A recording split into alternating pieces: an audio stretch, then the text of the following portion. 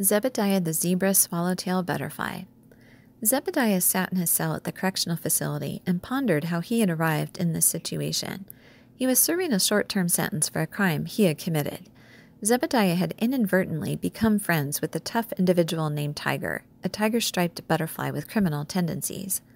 Zebediah hadn't intended to become involved with Tiger's criminal activities, but it had been an easy way to earn money for his family's expenses, or at least it had seemed that way until he had been caught engaging in crime. Zebediah felt truly bad about the crimes he had committed, and he felt even worse that he was not able to be at home to take care of his disabled sons. You see, 2 of his children had emerged from the chrysalis with crumpled wings, and Zebediah had been bringing them little bits of food every day. Fortunately, a couple of Zebediah's neighbors had agreed to bring food for his sons while he was serving his sentence, but Zebediah still felt horrible about not being with his children every night.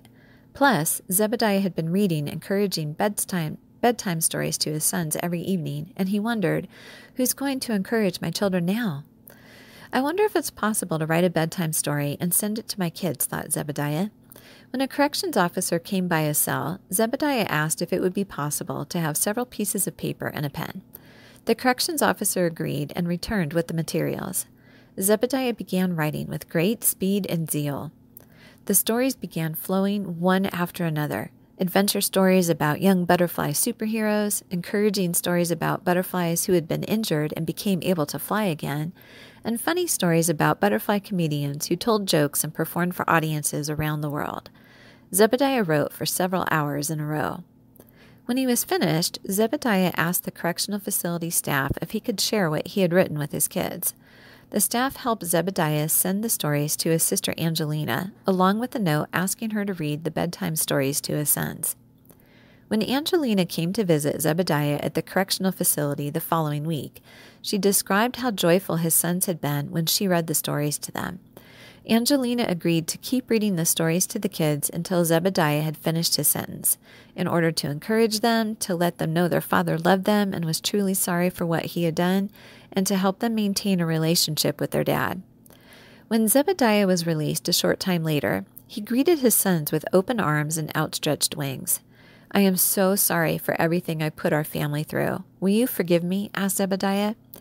"Yes, but please don't do anything like that again," replied his sons. "We've missed you." "I'll be the best dad that I can be," said Zebediah. "Let's start with a bedtime story." Zebediah read his children a new story that he had written right before his release. And in the following weeks, Zebediah continued writing adventure stories, humorous stories, thought-provoking stories, encouraging stories, and stories that made the world a better place for butterflies and beyond.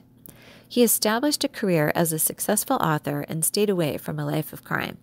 However, he did return to the correctional facility on several occasions to encourage others to use their God-given gifts and abilities to brighten the world and to connect with others, particularly their families. As Zebediah reminded the inmates, "Even on the darkest of days, there's always a glimmer of light. Follow the Lord in all that you do, and He will make everything turn out just right." The end.